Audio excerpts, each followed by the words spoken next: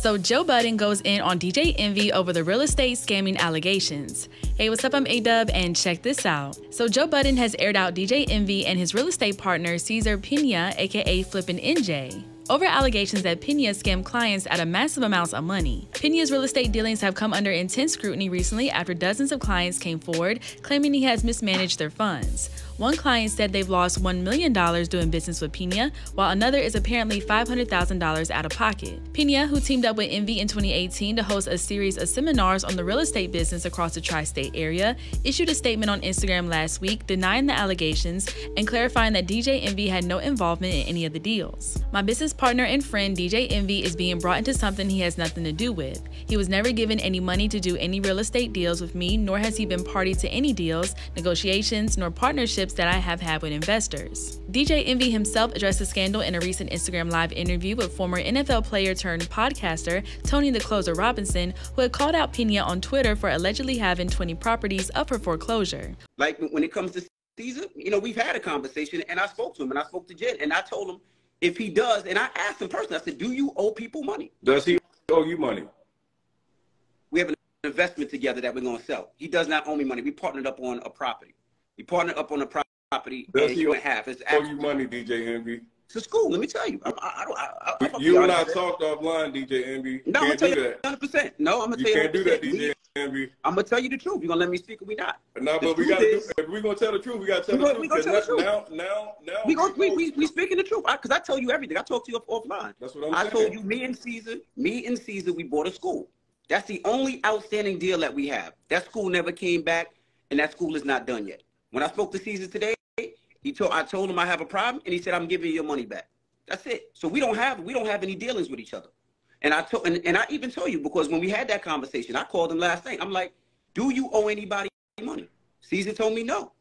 He said there was people that we invested with that did well, and there was people that we didn't invest with that it takes a little longer. And I told him, nigga, whatever you need to do, give them people back their money. That's all it is. But when it comes to it, that's what it is. And you find somebody else that will talk to you on live in a minute to talk to you about the real, because I honestly, we talked offline though. That's why I asked you the question. And it's like, we personally offline. I mean, I know you might be wanting to still not really throw your man under, but like, we talked offline. And we spoke online yesterday. That's why I was kind of upset when you put out a picture of me and Caesar and said DJ's Envy's partner owes all this money. And I'm like, damn, my nigga, we spoke last night. And I'm telling you, I would tell you. But, I get it. My name on it is a little, you get more clicks and all that. 1,000% it gets more clicks. But that's the same thing you do when you call out real estate investors and then you do a real estate event. That's called marketing, right?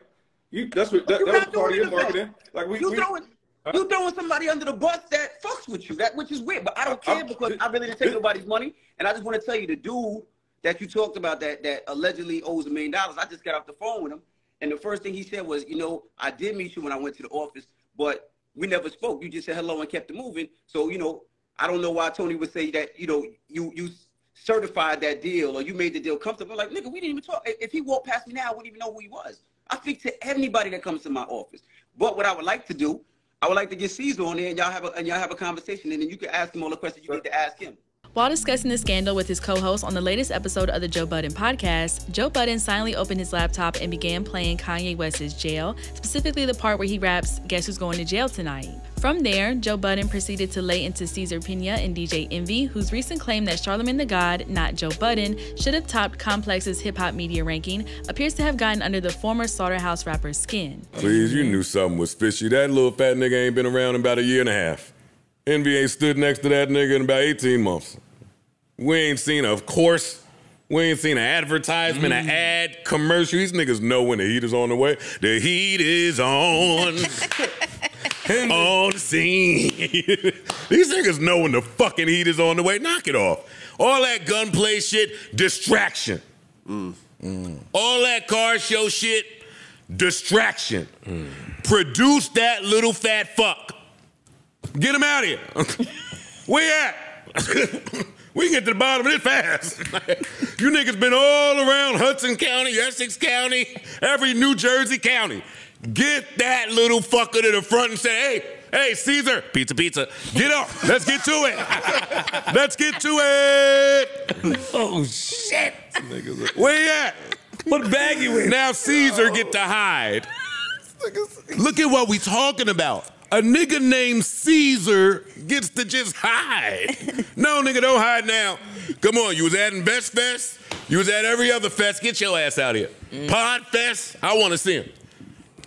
Don't get to just text some shit now that I thought I could use my platform to inspire. Nigga, you even addressing this like a scammer. That part. You don't even know that your reply sounds scamish. Very scamish. My platform to inspire. Nigga, get out here. Come on, Papa. Come on. Come on out. Hey. Boom, boom. Envy Charlemagne, I don't need to hear none of that gunplay shit. What else y'all got going on up there? Jess my girl, too. Shout out to Jess Hilarious. But nah. Bring Caesar up there. In fact. I'll tell you the guest we want to see. Caesar. I'm tuning in. Caesar. That's the one. Enough of all that, bringing the political parties, Dr. Oh, that shit cool. Get Caesar up there, though. Can't be too hard to find him. Flipping some houses. What? Stop looking at me, bro. I'm not looking at you. I ain't saying nothing. Oh, man. It's over, Caesar. It's over. We saw what happened to the last Caesar. Oh, shit. At 2 Brute, nigga. It's over. Yeah. It's done. Come out. We want to see you. I agree with my man. It's done. And them $5 pizzas that your name is after is trash anyway. So it's just all discombobulated with you. Get out of here. Got a car show. You niggas been promising garages out here. Oh, shit. Oh, shit. Hey. That's a fact. These niggas been running around fucking promising 2 and 3 families. Look at Ish. All under Ish's nose. But what do you think about what Joe Budden had to say about DJ Envy? And what do you think about DJ Envy being involved in all this mess lately? Let us know your thoughts in the comment section below. Make sure to hit that subscribe button and notification bell to stay up to date on all of our new videos. And as always, make sure to keep it all the way locked to HipHopDX.com.